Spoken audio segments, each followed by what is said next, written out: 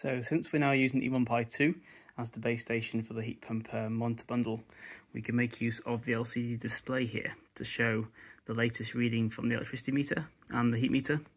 So the meters are just on the desk, that's why they're reading 0 watts, but you can see they're updating every 10 seconds. We're getting data from the meters to say if there was something went wrong and we were to unplug one of the meters. I've just unplugged the RS485 adapter from the electricity meter. We'll see here that the seconds is counting up since the data was received. So as well as being a useful status to check that the meters are connected, it's also useful to check the values, because the data on here will update much faster than the data on online. So you'll get instant feedback on what the meter is reading. And the screen is also useful for checking to see if the internet is connected. So that's the Ethernet cable, which is currently not connected, and the Wi-Fi is not connected on here.